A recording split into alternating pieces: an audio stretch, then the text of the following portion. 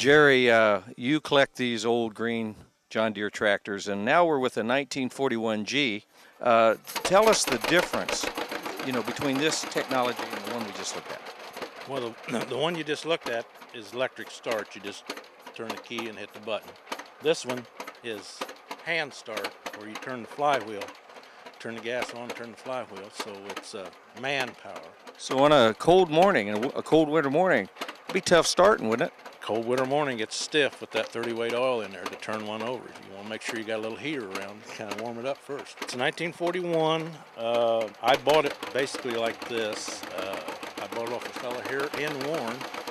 It hasn't went very far. And, I've had to put a new head on it and stuff, but other than that, it's pretty much stock. This is the way it come from the factory. It's got the round spoke wheels on it, and it's got the same size tire that it come with from the factory, front and rear, and so it's pretty much stock just like it.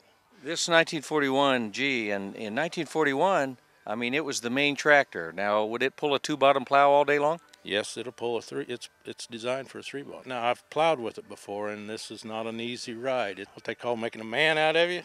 Sit on that seat back there, man, it's not smooth, I'll tell you. Well, again, with all the technology we have today, back in 1941, it's amazing what those guys put together. It's amazing what they put together and what they went through. I mean, I just plowed one afternoon with this, and that was enough for me.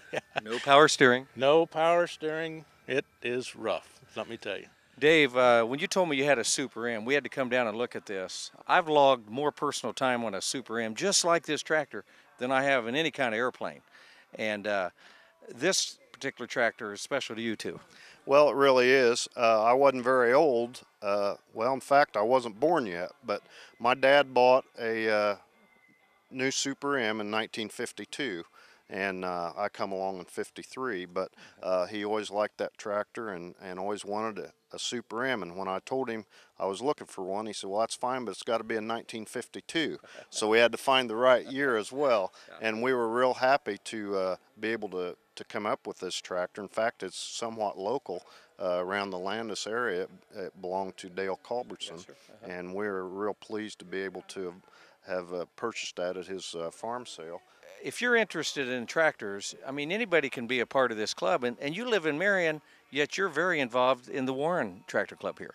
Well, that's true. That's why our title of our club is not very catchy, but it's Warren Area Antique Tractor Club. And I've been friends with Dave Bradford for years. We're buddies, and we've done tractor pulling and all kinds of stuff together. He's involved in this club, and that's kind of what drawn me to it. And it's just a great time where we can get all different flavors. Everybody's got a different model or brand that they like, and we can all come together. Now, there's a lot of ribbon going on, especially between red and green, but we have fun with it, and it's just a great time to join together with, this is a part of history in this area, is our tractors and the farming community, and we just love being a part of the club. Well, and you know what? All this old stuff, it's all great, but it's really the people, isn't it? It really is. That is exactly right. You meet a lot of good friends and familiar faces every time we have a show.